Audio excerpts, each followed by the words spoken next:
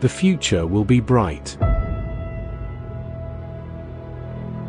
But is it going to be the blinding brightness of a bomb just before the permanent darkness? Or a new lamp in a home? Uranium, a metal forged in the final breath of a dying star. Born in the chaos of supernovas, uranium is both feared and revered. It's easy to associate it with destruction, atomic bombs, nuclear disasters, and war. But there's another side to this powerful element. Nuclear energy, when harnessed responsibly, has the lowest carbon footprint of any major energy source. It offers a path forward as we confront climate change, dwindling fossil fuels, and the urgent need for cleaner and more sustainable energy. As global demand for electricity rises, uranium becomes more valuable to us. This critical resource powers nuclear reactors that produce high amounts of energy, efficiently and with minimal environmental impact. But before uranium fuels a reactor, it begins its journey deep underground.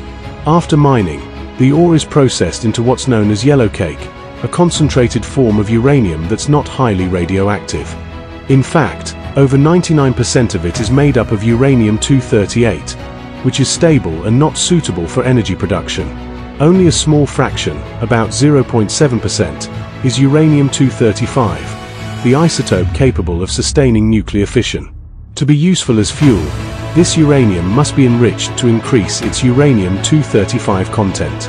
Even a modest enrichment of 3 to 5% is enough to create long-lasting, efficient fuel for power plants. Higher enrichments can improve performance and reactor design, but the process is complex and requires significant technological investment. Creating nuclear weapons requires very high percentage of enrichment to create a scary, unforgivable, and impossible to forget face for this precious metal. CVMR has secured 3 major uranium mines, and it is preparing to export yellowcake to North America and Europe for further processing and enrichment.